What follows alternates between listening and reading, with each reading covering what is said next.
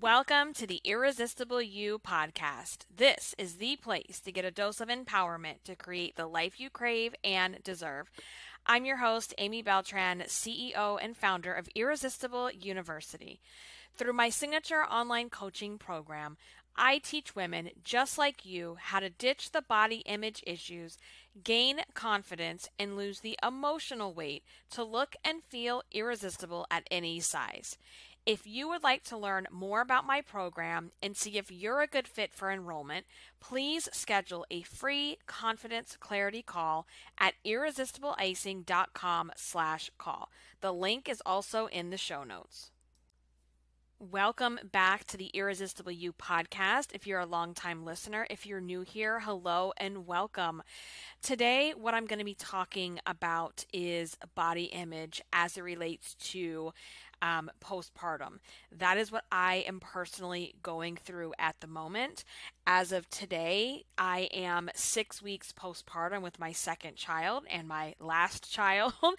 and I have definitely been through a roller coaster of emotions over the last 6 weeks. For those of you that don't know my whole story, you can go back to the previous episode where I shared my postpartum story and all of the complications that I have gone through. And now that I am getting back into a groove, getting back into a schedule, getting back to work, and bringing back some of that normalcy to my life, it's time for me to now tackle also the weight and the body image. You know, sometimes when we are just in straight up survival mode, weight kind of takes a back seat. And this podcast is the place where we talk about, issues around weight and body image and confidence. And while I was going through everything I went through over the last couple of weeks, my active weight loss journey has not been my core focus, because my core focus literally has been survival mode of myself and taking care of my kids and just trying to, soak in that newborn time, be there for my family, and get us through that very difficult time. Those first couple months, which I'm still in it, I'm not out of it by any means, but those first couple of months are, there's a lot of joyful moments, but it's also really hard. And I had a moment last week where I just kind of hit a wall, and I emotionally feel ready to jump back into actively losing weight, to taking better care of myself, and to feeling healthy and strong again. And I just want to tell you, whether you're going through postpartum or not, whether, this applies to anyone if you've had any type of a weight gain, but when you're going through something difficult emotionally in your life and you're in that survival mode phase of things, that just becomes your priority. And it doesn't mean that you don't care about yourself. It doesn't mean that you're not ready to put yourself as a priority eventually. But sometimes other things just have to take a back seat, and that's okay. And last week, as I'm bringing my head out of the fog and looking up again and saying, okay, now how do I continue to move forward? How do I feel like myself again? How do I get healthy again? How do I get strong again? How do I feel good in my own skin again? And I was kind of in a low place, body image wise. And I almost hesitated to share this with you guys, because my job here is to teach. It's to teach you how to lose the emotional weight, how to feel confident, and how to feel good about yourself. And, I didn't want to bring any negativity and doom and gloom here to the podcast. But as I started thinking about it, I'm like, no, we're not going to sugarcoat anything, because, even when you're someone like me who does this type of work for a living, who has dedicated her life to helping other women see their potential, to pull out their confidence, to help them get through their emotional weight issues, I still struggle too. And that's someone who has done the work, who continues to do the work, who has this at the forefront of her mind. I still have my struggles. And I want you to know that, because if you have what you feel like is is a slip up or you slide backwards or you regress, I want you to understand that this is normal and it's part of the journey. The body that we have fluctuates. The body that we have goes through changes. Whether you never lose or gain another pound through the aging process, you're just going to have changes in your body that you have to adapt to.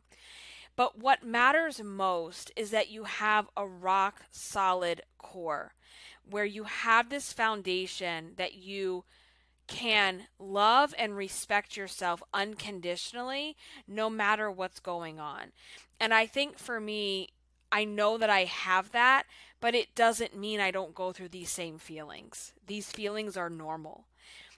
Especially coming out of a pregnancy and all the hormone changes and all the physical changes and all the weight gain and just putting yourself on the back burner for a while and then realizing, hey, I'm still here too and I need to be the best version of me because I deserve that, because I love myself and respect myself enough that I want this for me, not because I hate myself, not because I hate what I see, but because I love myself enough to know I deserve better.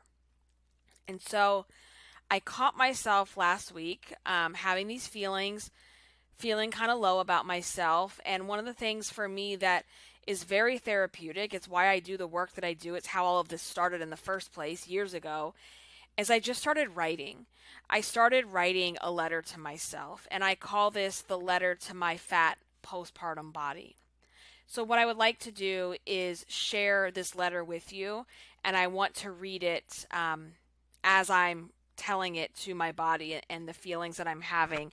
And then I'm going to share with you after what my plans are going forward and how I plan on dealing with everything and navigating through my postpartum journey into my active weight loss journey again, and I want to be able to share that with you as well. So here we go.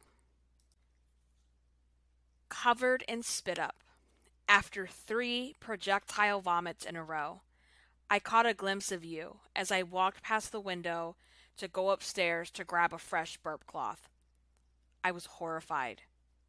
I didn't even recognize you. This new non-stop aching in my back and my hips and my joints. It is excruciating. The C-section gut and the stomach left behind feels like a fat suit that I just want to rip off right now, but I can't. All I can feel is my huge protruding gut that's hanging a little too close to my lady parts these days. But at the same time, the skin is literally numb from the incision that's still healing. My stomach and my boobs look and feel like pizza dough. And what waistline? My once hourglass shape now just looks and feels like one big blob of leftovers. And my face? My face looks like it was stung by a bee and simultaneously aged 10 years, what feels like overnight. I could pack for a round-the-world cruise with these bags under my eyes. And even my hair texture has changed. Is that really a thing? Oh, that's right. It's you. We meet again.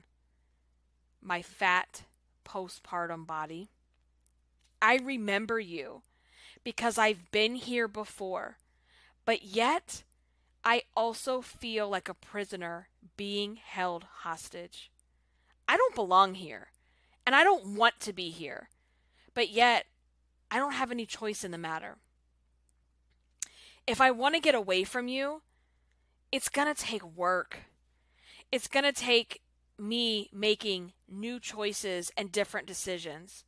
And I sure as hell didn't get here overnight, and I sure as hell won't escape you overnight either. And that feels defeating. Just like the sleepless nights that feel like they are never going to end. Being stuck here with you, it also feels like it's never going to end.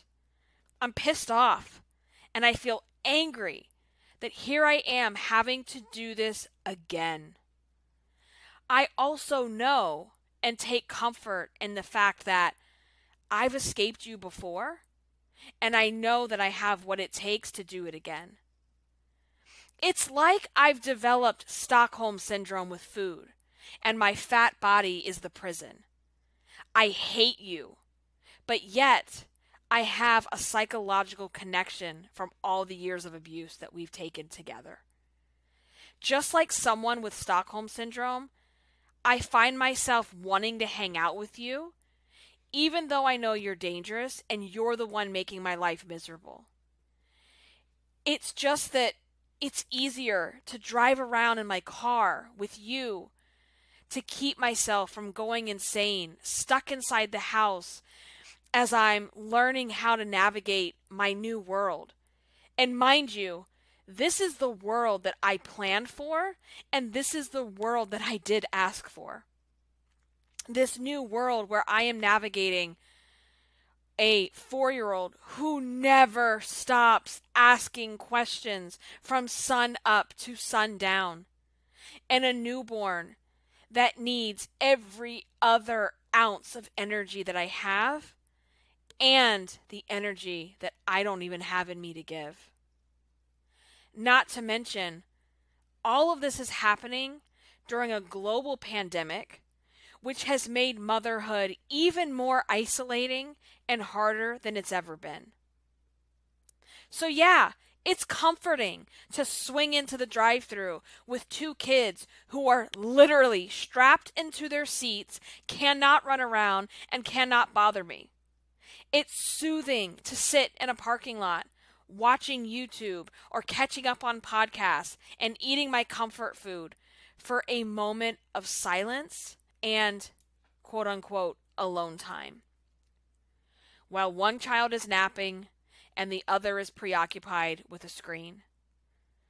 With each bite of fast food, I consciously make the decision to eat it, knowing that it's keeping me hostage here, where I don't belong, where I don't want to be. It's a habit that I have to change. If I want to get out of this hostage situation, I know that I have to change. But right now, this is my wet blanket, and this just feels easier in the moment. Because at the end of the day, I have 0 fucks left to give. And so it's easier to eat my emotions and get a sliver of so-called comfort, which, if we're being honest, is just misery in a mask. I don't want to be here in this body right now. I don't want to go through life in this body right now. But at the same time, I also don't want to do the work to negotiate my way out of this hostage situation, at least for now. This isn't the body I started my pregnancy in. This isn't the body I started 2020 in. And sure, let's be real here. I didn't start this journey of getting pregnant in the perfect body. I didn't start my pregnancy journey even close to my goal weight. But I wasn't fat when I got pregnant. I wasn't obese. I wasn't miserable. I wasn't uncomfortable. My joints and my body didn't ache. And I sure as hell didn't feel like a prisoner in my own skin. But now? I don't recognize the carnage that was left behind. And sure, I got my beautiful, healthy, perfect baby boy out of this. And I will forever be grateful for both of my children. And I can be grateful for my children while also not loving what they've left behind as a result. Because what is left behind right now, it's unrecognizable. It's just like when there's a hurricane and everything around you, including your home that you are your home, which is your safe place, right? It's just like after a hurricane when everything around you is damaged. But now the sun is shining again. It looks like nothing ever happened around you, and you're left to figure out how to pick up the pieces. That's what it feels like. Because when you're pregnant, you reach this point where your skin starts to glow, your hair grows longer and thicker than ever, and everyone that you see that you don't even know gives you this knowing look, as if they're communicating with their eyes to welcome you to the motherhood club, to look at you as if to say, I get it. And you become the center of attention around your family, your job, your doctor, shit, even perfect strangers. The pregnancy does what it does. It does whatever the fuck it wants to your body. It does whatever it needs to do to get you to that day of delivery. And you let it because you know it'll all be worth it at the end. And it is. And when that baby finally comes out and you can finally breathe a breath, a sigh of relief, you can finally breathe this sigh of relief that that baby is here. And the ultrasounds, they were right. He is healthy. He is perfect. And he's here and he's yours. That perfect round belly that you once had, you know, that moment in pregnancy where, you know, all the fat rolls just kind of blend together and now you've got this hard round belly and it looks super cute and you no longer just look like the fat girl, you look pregnant and you're no longer ashamed of your body and your stomach. You no longer feel the need to suck it in or hide the belly that you've probably resented and hated your entire life. Well, that perfect round belly, it's now sagging like a sad, deflated balloon 3 days after the party has ended and the guests have gone home. Your body has been abandoned. And now it's just you in there. And it's a fucking dumpster fire. And nobody really cares how you're doing anymore. All the focus, including your own, as it should be, is on that beautiful little baby. And you've taken a back seat.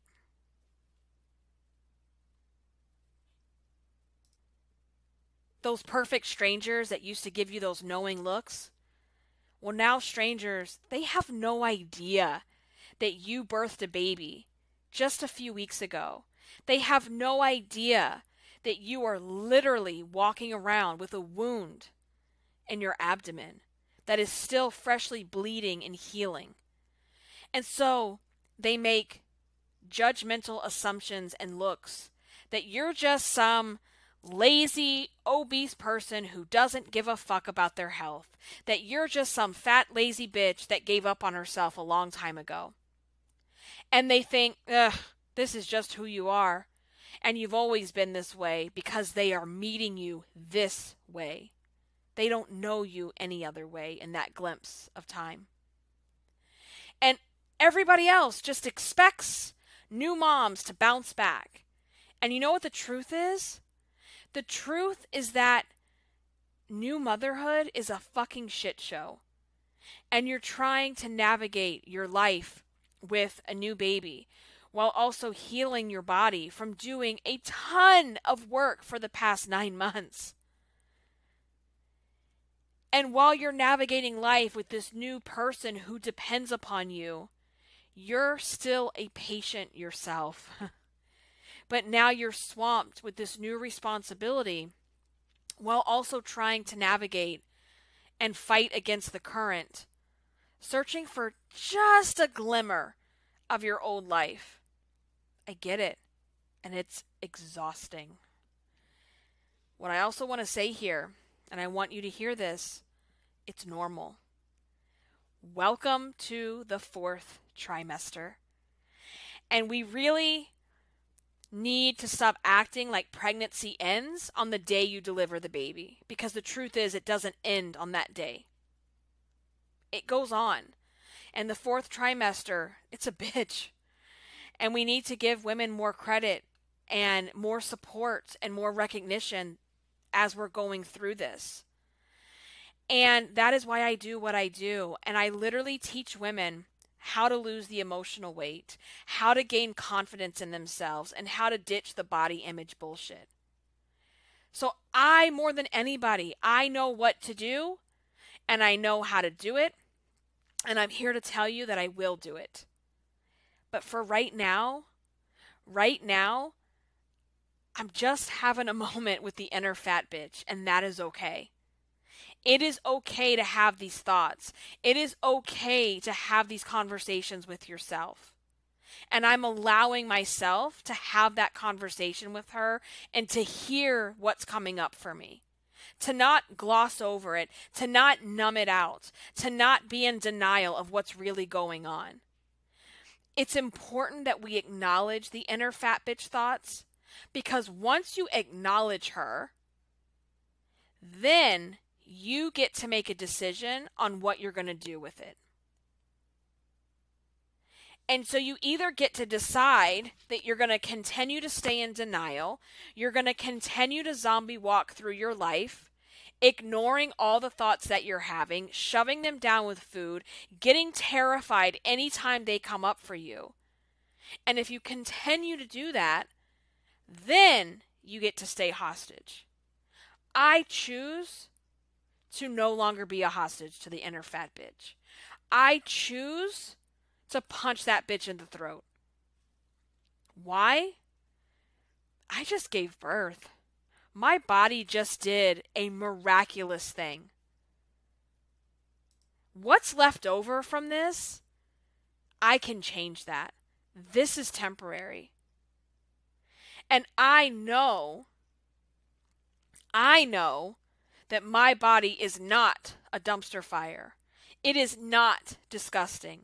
And I am not worthless just because I'm not in my ideal body at this moment in time. My body is miraculous. And I am and will be my same irresistible, awesome, fabulous fucking self, whether I'm 250 pounds or 150 pounds. And I logically know how to lose the weight. And I know that I will lose the weight. And so what I'm doing is I'm giving myself some grace.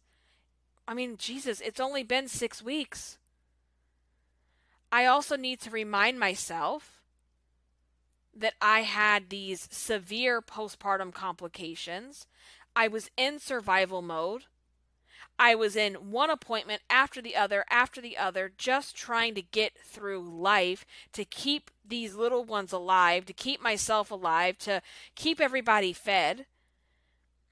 And I'm just now coming out of that fog. So I had to give myself that time to heal and to tackle all of the obstacles that were thrown at me.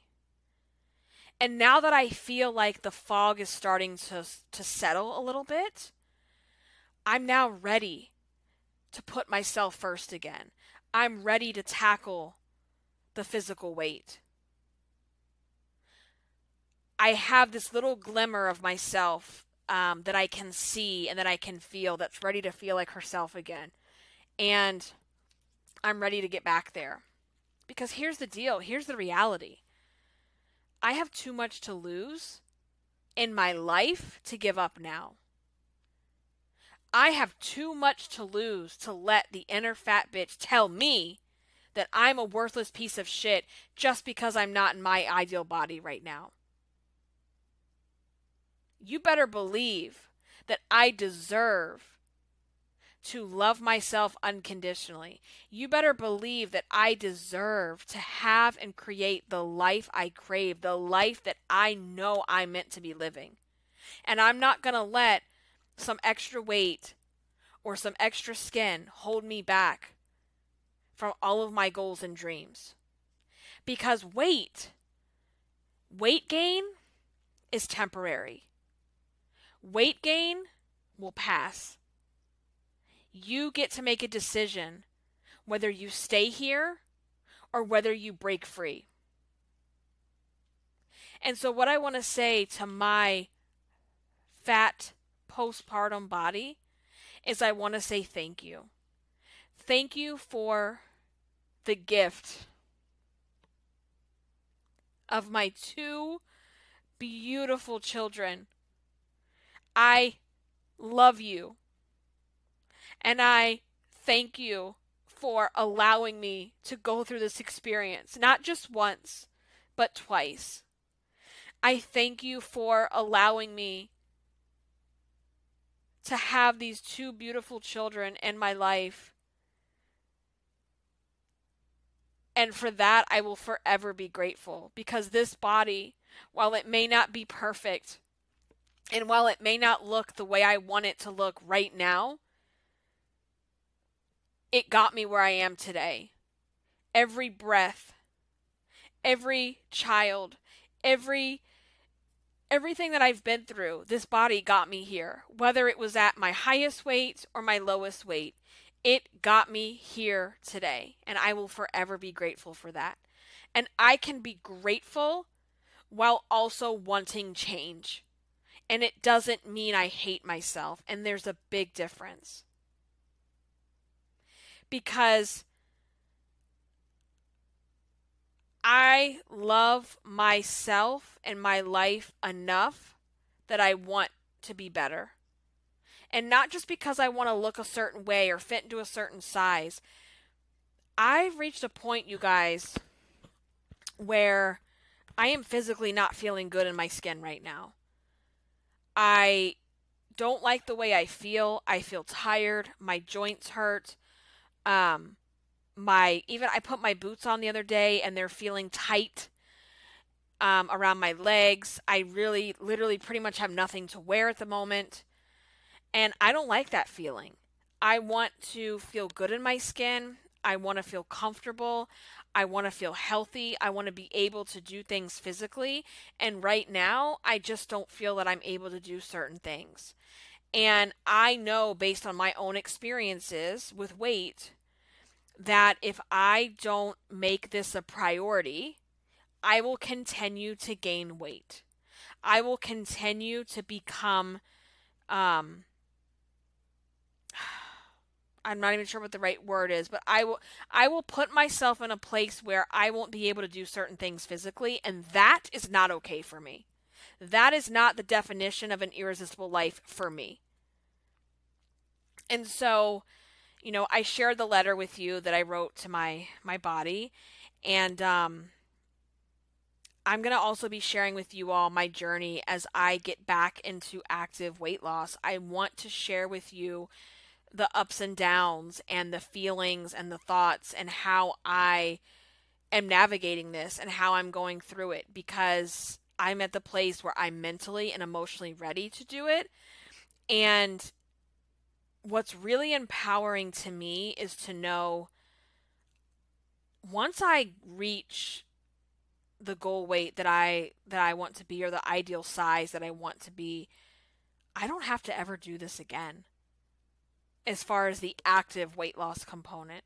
But what I have to do the rest of my life, and I want you to really hear this for those of you that continue to cycle with yo-yo dieting and just going for that, like, I just have to get to this milestone, or I just have to lose this amount of weight, or I just have to get to my goal. What I really want for you to hear, well, I don't have to do active weight loss the rest of my life. What I do have to do the rest of my life is learn how to recognize and shut down the inner fat bitch, because she's not going to go away just because I can fit in a size 10. What I have to do the rest of my life is feel confident in the skin that I have. And confidence doesn't just show up because you're a size 10. What I have to do the rest of my life is learn how to like myself.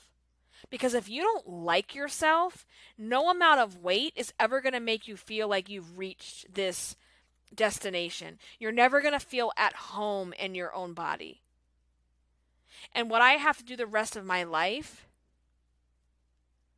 is have an identity outside of being the fat girl, to have an identity outside, or a hobby and an identity outside of binge eating and watching Netflix for days at a time. That's not a hobby. That is not a hobby. That is the gateway to not liking yourself. What I have to do the rest of my life is take pride in my appearance, regardless of what size I am, to practice self-care, to do the things for me that make me feel good about myself. I have to make good choices with food the rest of my life, but also not deprive myself of cake and cheesecake and all the things that I love, because I will never do that. I will never restrict myself. So I have no intention of losing weight with restrictive bullshit fad diets that block out certain food groups. My goal is to lose weight eating cake and cheesecake and french fries and also salads and vegetables. It's called balance. It's called moderation. So I am going to be sharing more of my journey with you all here on the podcast, here on my social media. And I want you to understand as your takeaway that this is not about getting to a destination. This is about changing your life for good. This is about going from, back in the day years ago where I would just get on the quickest fad diet to see if I could get off 20 pounds by a cruise or an event or whatever. And then as soon as that event was over, I'd go right back to doing the same shit that I always did. And I'd gain it back. And, why did this happen to me? Because I never learned how to lose the emotional weight. I never learned or recognized that I was numbing myself out with food. I never realized I was pushing down emotions with food. I never learned how to even hear the inner fat bitch and what she was saying to me. I just thought I was worthless, that I was this just the fat girl who deserved what she got. And that's not true. And it's not true for you either. So, are you going to hear negative thoughts about yourself? Yes. But the difference becomes you being self-aware enough to say, I hear you, but I don't believe you. I hear you telling me that my body is disgusting, but I no longer believe that to be true. And here's what I do believe about myself. And I think that's why so many women struggle with weight and yo-yo dieting, is you have been led to believe that there's this magic destination that you're going to just arrive at when you lose your weight and that you never have to do the work again. And that is why it is so important when you do embark on a weight loss journey that you do it in a way that you're willing to do the rest of your life. I'm not going to lose weight by cutting out cake for the rest of my life, because that's just ridiculous. I'm also not going to lose weight by eating cake 7 days a week. So I have to find the right balance for me. And so, yeah, that's just what I wanted to share with you guys today. This has been my kind of my reset, that I am back in back on my weight loss game, trying to actively lose weight again, putting myself first, because as the time has gone by on the last 6 weeks, rightfully so, I haven't been the priority. And sometimes in your life, that's just the way things go. That is a season of life. And so, if you can recognize that and give yourself some grace and some forgiveness that right now, other things are just taking priority, and that you will find your way. And I'm saying this, and so what it doesn't mean is that you can only lose weight when things are perfect. That is not what I'm saying at all. But sometimes when you're just trying to keep your head above water, That's what you have to do. And I am still in, I'm still going through it. I am still in the postpartum phase. I am still going through the sleepless nights. I am still trying to figure out how the hell I balance two kids, a dog, a house, a business, and having a life during a pandemic. I'm still trying to figure out what that looks like. I'm still trying to figure out how to get a good night's sleep when I'm only sleeping a few hours at a time. So I am nowhere near this perfect place right now. But I feel like I have made it past the survival mode, where I literally was in survival mode of like, what is even going to happen to me? And for my own personal mental health and physical health, I need to start doing the things, living by my Irresistible You principles that I know are proven and that I know work, so that I can start to feel like Amy again. Because I am not going to spend my time feeling miserable and uncomfortable in my own body and my own life, because I wasted too many years doing that. And so the thing is, I can recognize when those things are coming back. And that was what was starting to creep back into the corners. Those dark corners were starting to come back into my life. And I'm like, ain't nobody got time for this. And so you have to do what you have to do. And I'm looking forward to sharing more of my journey with you as I go through this, as I start to, get back on the Irresistible You track and feel like myself again. So I hope that you will continue to listen. I hope you will subscribe. If you haven't, make sure that you do subscribe to the podcast using whatever podcast app you're on right now. You can hit subscribe and also get notified every single time there's a new episode. You can also follow me and keep up on Instagram. I am at Irresistible Icing. That is probably the best place to connect with me outside of the podcast. You can DM me there. You can message me, and I also share a lot of things going on behind the scenes when new podcast episodes are coming out, and all of that. And if you want to get a jump start and also learn how to lose the emotional weight, how to feel confident in your body again, then what I want you to do is sign up for a free confidence clarity call at irresistibleicing.com/call.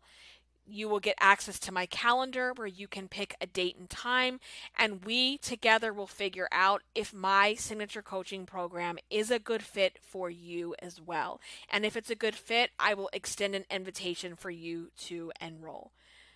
Thank you guys so much for listening. I will catch you in the next episode. Until then, stay irresistible. Bye, guys.